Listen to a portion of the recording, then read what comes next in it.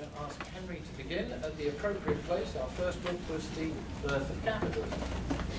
Okay, I think where I'm going with this, it's going to be a short presentation.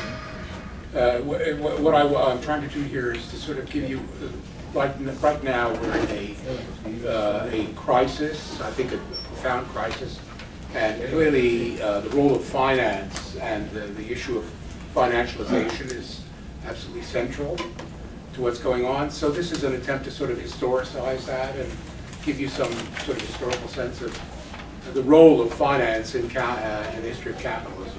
That's really what my little talk is about. So my book is entitled The Birth of Capitalism, and it really deals with Marxist views on the historical transition from feudalism to capitalism. First of all in Europe, but also how this happened in other places as well. So the question is, how does this bear on the present crisis? Well, in the first place, it seems to me that the question of the transition from feudalism to capitalism is about a great transition, historical transition from one mode of production to another. And I think we are at the beginning of a similar process. I think that right now we're dealing with what I regard to be the death agony of the existing mode of production. I mean, this phenomenon in part has been referred to as late capitalism, a term which is for a while fell out of favor, but I think has a lot of bearing on what is going on at the present time. And I say that because I think that we see today the reality of the hyper-centralization of the means of production. We see extraordinary, on a global basis, extreme polarization of wealth.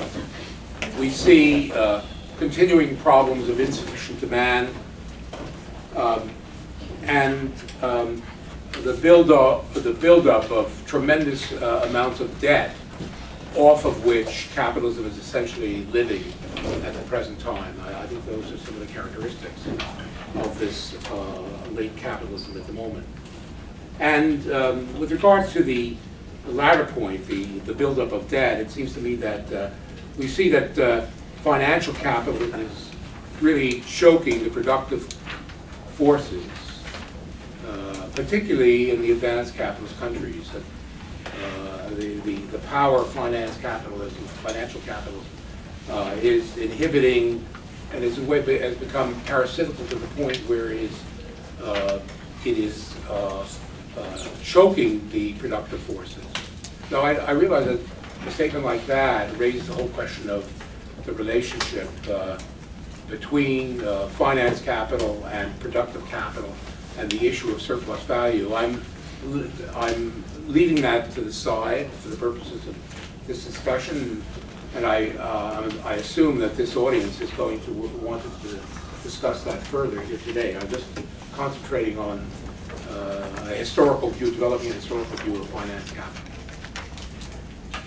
Now, the account we have, and I still think, well, there's been a return to Marx, and Marx's deep theoretical powers allowed him to understand the historical process at an incredibly deep level, which, in my opinion, has never been superseded.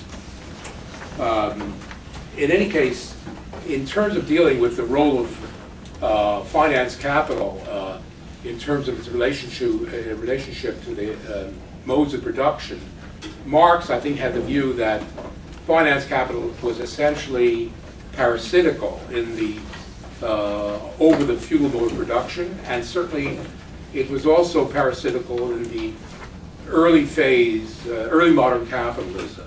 Its role was essentially parasitic, and indeed it was repressive when it came to the development of productive forces.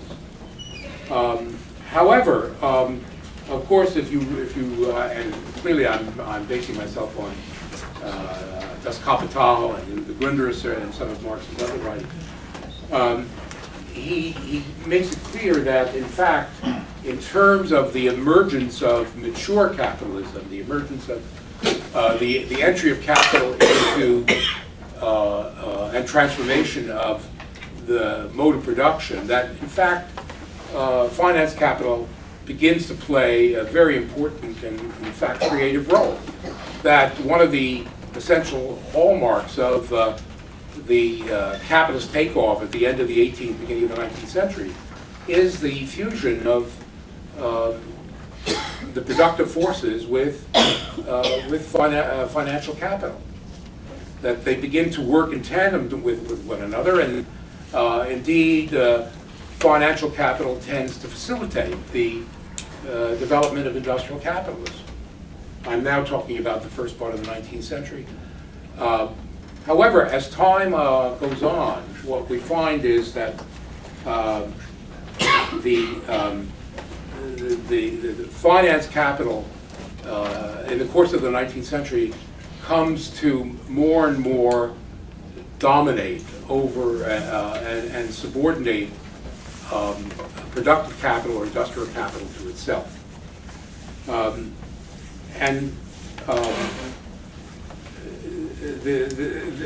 certain contradiction begins to develop. Because on the one hand, finance capital is absolutely essential to the whole workings of an increasingly mature industrial capitalism, and on the other hand, it begins to take possession of industrial capitalism and subordinate it to itself. And here I'm referring to obviously the development of finance capital and the development of monopoly capitalism toward the end of the 19th century. So I would say that then, by that point, the late 19th century, financial capital is both indispensable to the operation of capitalism, and at the same time it becomes inhibiting of it.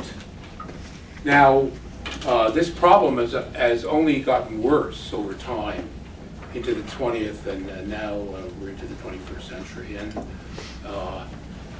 this, what came to be called monopoly capitalism, finance capitalism, has now ultimately turned into basically financialized capitalism, where it seems to me that the finance has become really parasitical and dominating over capitalism to the degree that the productive forces are being choked by the dominance of this finance capital.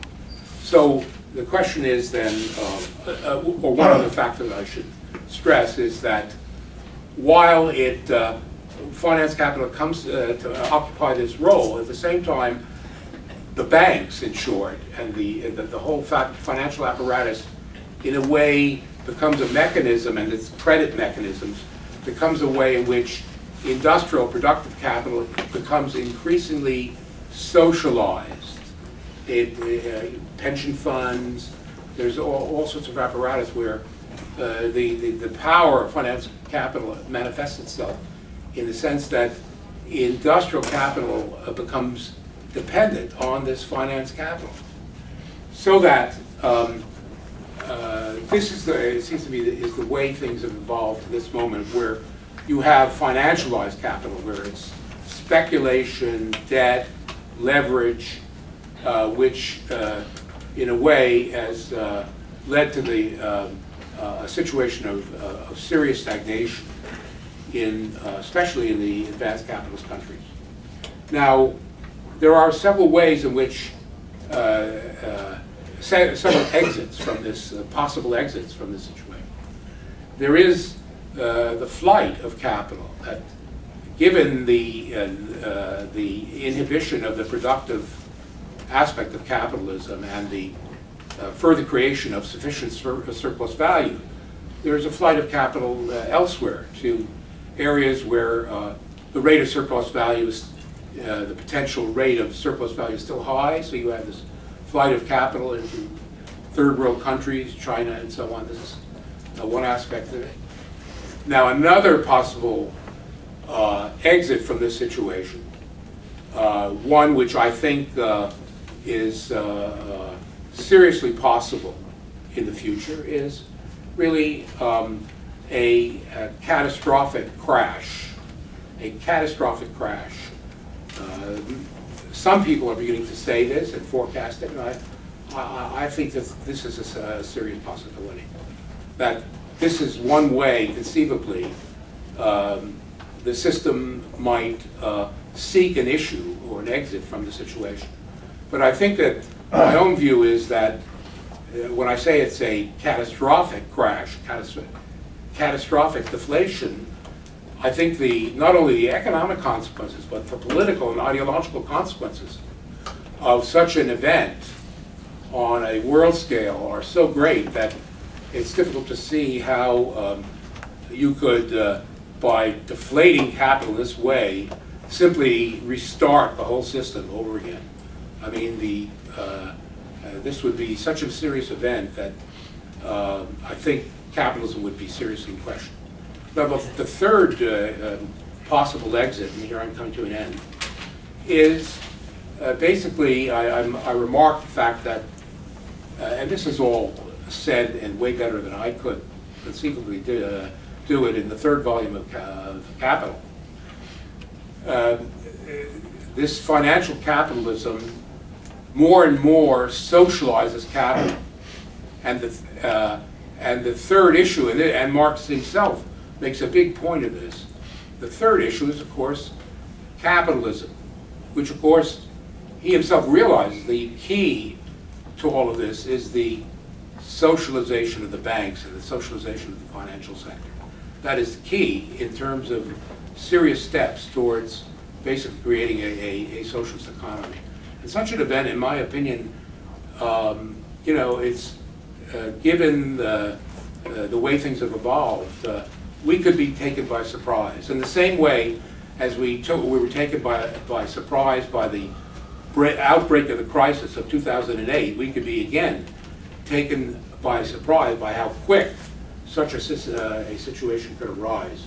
Because if, and here I'm ending, we saw that at the time of the crisis that people began to call out for the nationalization of the banks.